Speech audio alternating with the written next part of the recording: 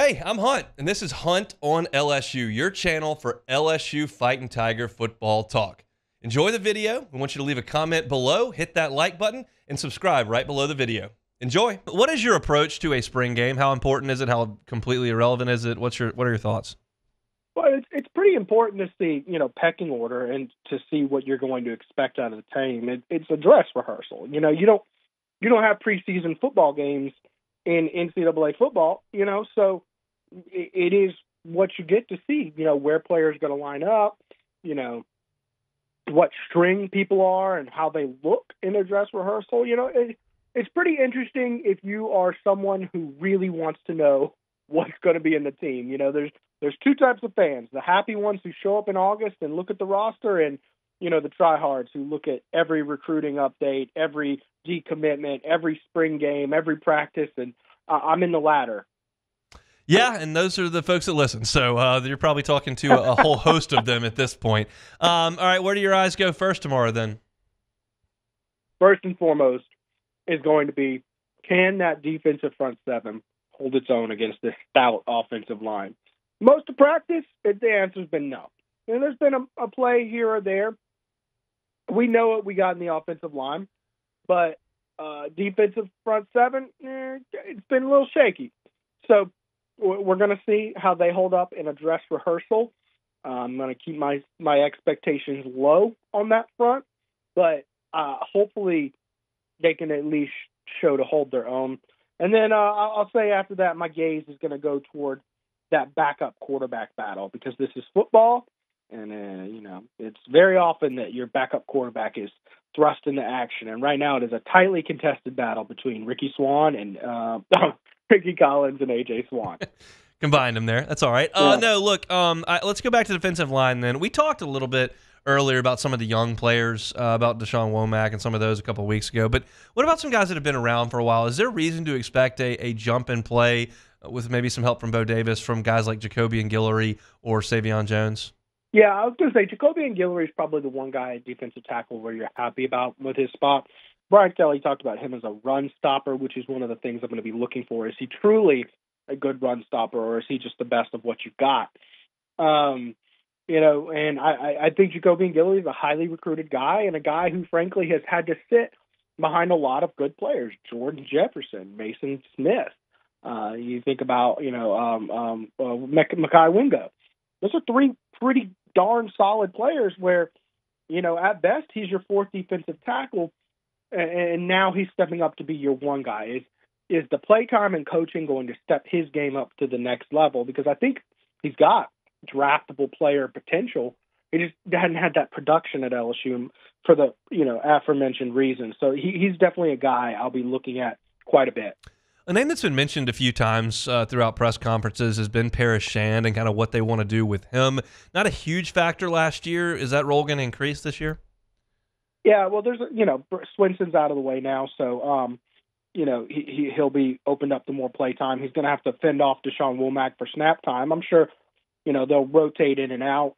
But yeah, and on Saturday he actually had two plays that I call sacks. One where you can't tackle the quarterback, but he's there, and they let his throw get off, and my thought was, it's a sack. So I saw him make two sacks. I think he's just going to be a solid contributor. I don't know if he's a big-time playmaking defensive end, but hopefully he's someone who can give some outside run contain, put a little bit of pressure on the quarterback, and really give them some hope. But, if he's not, just understand Deshaun Womack is there, and the defensive end spot is stacked a little more nicely than the defensive tackle spot. Look, in fall camp last year, Brian Thomas and Malik Neighbors just did whatever they wanted to do, and they pretty much did that when they got to the season as well. They're not there anymore. Do you think the corners will be able to hold their own tomorrow against the wide receivers? I think they're going to do better than the defensive line. Will do better against that offensive line. Number one, the offensive line is better than the receiving core this year, and that's not a shot at the receiving core, because the receiving core is just fine. The offensive line is just going to be one of the best units in the country. Number two, I think that the defensive backs have shown more improvement than the defensive line in this fall camp. They're making some plays here and there. Sage Ryan had multiple interceptions in one practice. I think that they're stepping up some new guys. I think B.J. Woodland's going to be someone to watch out for. He's a guy who's been getting starting reps. and he's nimble and he's long. You know, I could see him making some plays. I do expect Kyron Lacey and that core to really have the upper hand, but I think it's going to be much closer than what you see on the defensive line compared to the offensive line. This is not something I've thought about at all this spring, and I think I'm probably in the majority with that because when you think about LSU's offensive line and you think about left tackle, you go, well, they got Will Campbell. He's one of the best in the country, if not the best in the country, and I believe that. Who's after him? I'm not even talking about injury. Like, down the road when he's gone, does LSU have an heir apparent at left tackle? Because I'm imagining that Will Campbell's not going to play a ton tomorrow, quite frankly. I hope he doesn't. Honestly, I wouldn't mind seeing both the bookend tackles take a day off, but we'll probably see them get a little bit of action out there. We do want to give a full dress rehearsal to some guys. You know, I'm not sure that the immediate guy who comes in is the same guy as your future guy. I look at a guy like Weston Davis and how talented he is, and I wonder if he's a guy who eventually works his way up. I think day one, your backup tackles are going to be Tyree Adams and Bo Bordelon. I think that's who you're looking at. And we're talking about guys who a pretty strong spring. There's plenty of clips of them out there, you know, eating up that second string defensive line. So I think I think that it's actually two separate answers is what you're looking for, because while a guy like Weston Davis is highly talented and probably a tackle of the future, 5-star guy, he's out there playing basketball right now, or was playing basketball a month ago for a high school team, you know, and whereas all these other guys are out here playing spring ball and getting ready to go. I doubt he'll be ready to play by August, but maybe next August, he's a guy who could surpass a lot of guys who are getting experience right now. I trust Brad Davis. Whoever wants to put out there, I'll be just fine with at this point. I got a early thought on most outstanding player of the spring game. That's Caleb Jackson, based on everything we've seen with the offensive line against that defensive line and how few running backs there actually are out there. You excited to see him tomorrow? I am, but I'll tell you, I actually don't think he gets a ton of action because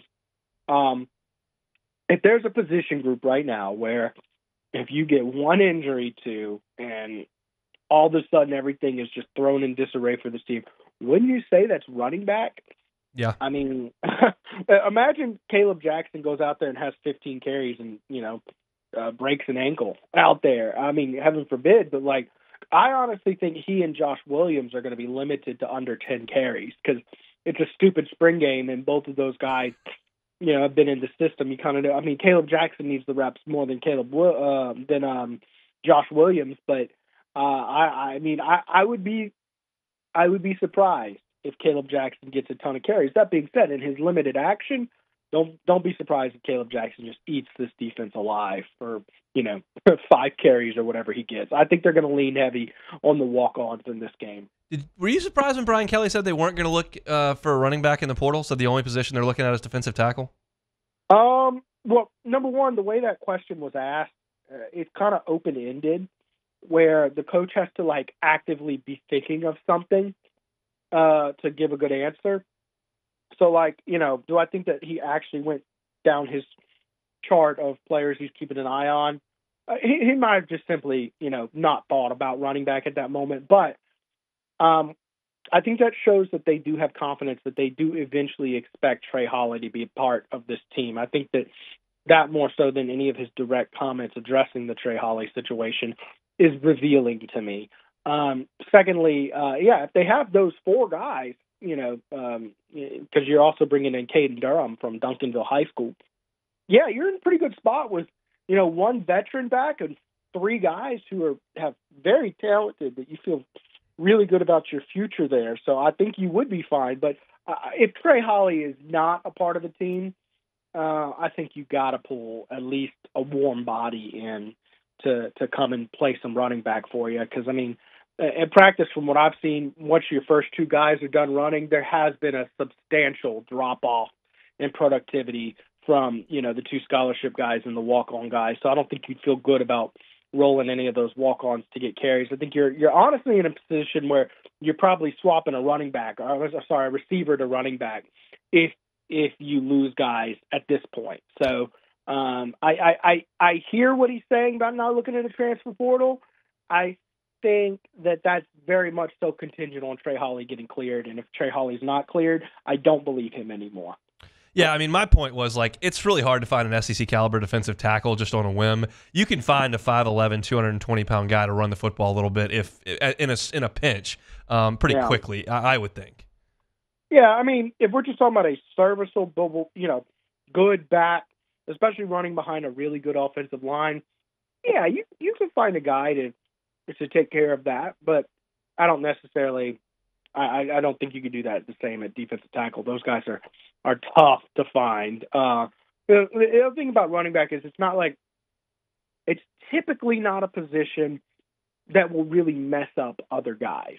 Like your offensive line, if you don't have an offensive lineman that can block, you can't pass the football, you can't run the football. It just impacts so many different people. Running back, you get the ball and you go make a play or you don't. It doesn't really impact the way your offense functions, Yeah, no question about that. All right, we'll see you up at Tiger Stadium tomorrow, Preston. Thanks, man. All right, see you there. He's Preston Guy, TigerBait.com. They'll have full coverage of the LSU Spring Game. Hey, thanks for watching Hunt on LSU. Before you get out of here, do us a couple of favors. Hit that like button, leave your comments below, and subscribe to the channel for all your Fighting Tiger football talk. See you next time.